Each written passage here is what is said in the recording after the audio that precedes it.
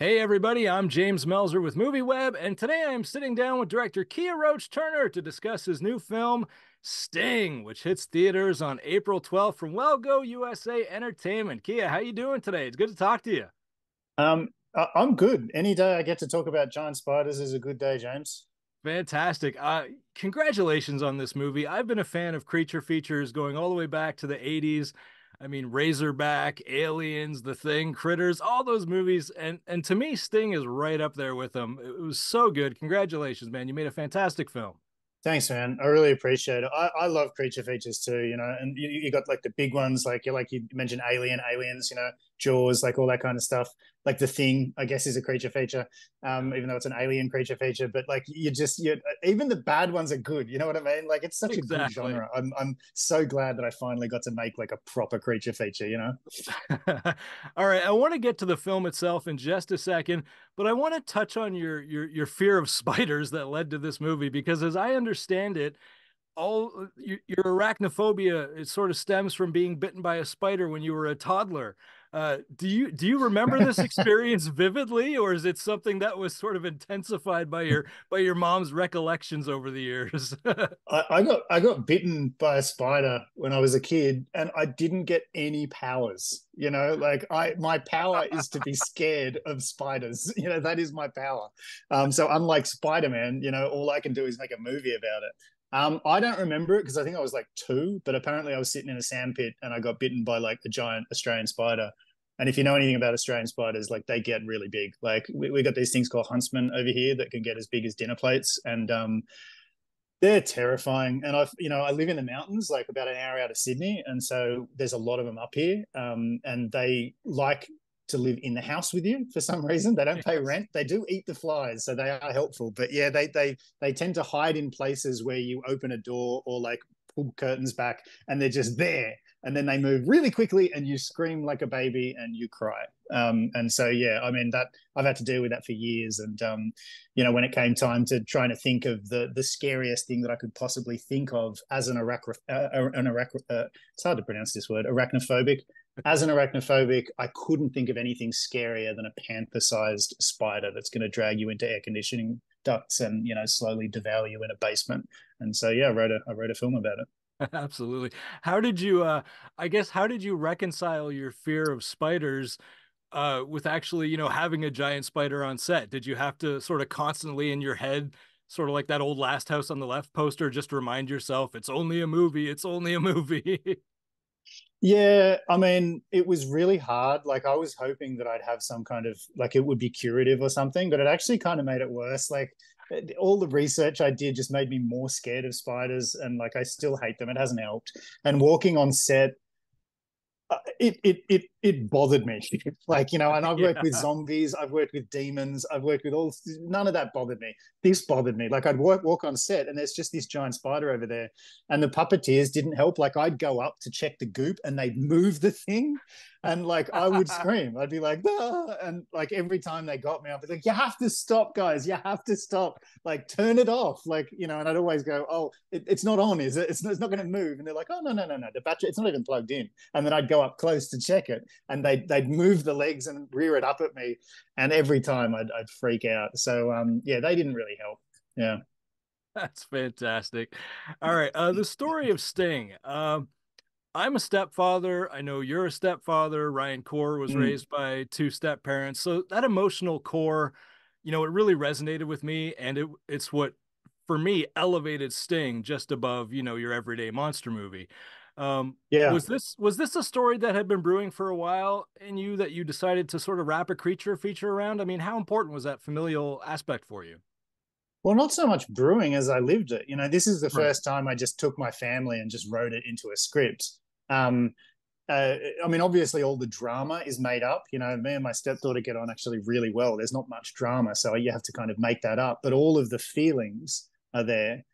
And so I kind of just wrote, I just took my family as a template and wrote around it. I was writing during COVID, so that was a dark time. Like it was right after the fires in Australia. So like the country was in a mess. Like it was, the economy was like problematic. So I just took all that stuff and put it into a script. We just had a baby and there was stresses around that. And I just put the giant spider as a metaphor for familial strife, depression, anything black in your life was kind of defined by the metaphor of this black thing that comes down from space and lands in the middle of your family. And I was like, that was the idea for it, you know.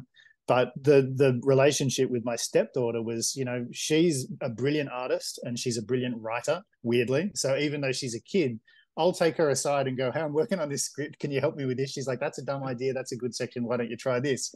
And she talks to me like, you know, it's so funny. She's like a 35-year-old screenwriter from LA. And I'm just like, it's so funny. And so I just put that in the movie, you know, and I remember talking to the producers early on and just going, this stepfather thing, is it relatable? Maybe I should change it. And they're just like, no, it's good. It's original. Like, we haven't really seen it. And to talk to a step parent like you, I've talked to a couple of step parents now, just going, hey, thanks for putting this in a movie, because you never see it. And it's like, yeah, man, like, I love my stepdaughter so much, and like, I've been through so much with her, and it's often not represented, or if it is, it's usually a negative thing, like the evil step mum or whatever, or stepdad, or and you know, I wanted to show a positive thing where, like, the journey is for her to call him dad at the end. And it's like, it's the best thing, you know, like when a stepkid calls you dad, it makes you feel really good, because it's, you know, it's a bond that's earned, not a bond that comes immediately. And you know, it's a good thing. I'm glad it's in absolutely. Yeah, it's fantastic. I loved watching sort of the pressure that Ryan Core was under throughout the course of the film, and watching his sort of descent as he finally loses it at the end. But yeah, that journey. I mean, I remember what it was like to be first called dad by my stepchild. You know, so it's just, yeah, it was fantastic. Definitely relatable. I'm glad you did it. It's a good feeling, man.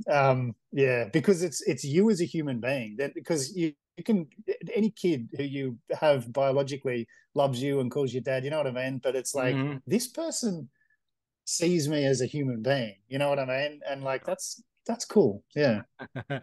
All right. So the setting of the apartment building in Wyrmwood, it's very claustrophobic, and I really like that. But it's claustrophobic compared to, you know, the Wyrmwood films. Was this a conscious decision for you? Like, after Wyrmwood Apocalypse, did you consciously want to do something on a smaller scale? Well, it's weird. It's funny that it's like you say smaller scale, because it was so much bigger to build, because we had to build multiple apartments. We had to build all of these corridors. We had to build, like, you know, the exterior of the thing and have all this kind of fake snow going everywhere and create a storm. We had to build a basement. We had to build a garbage compactor that an entire family could fit in. We had to build like a huge labyrinth of air conditioning ducts that people are crawling through, like bedrooms, and it was just like mammoth. Like, I thought it was going to be. It seems smaller on As screen. I was writing it, yeah, I'm like, oh, this is so small. It's so great, so contained. And then we start actually mapping it out, and my production designer is like, dude, we have to build all this, and I'm just like, oh my god.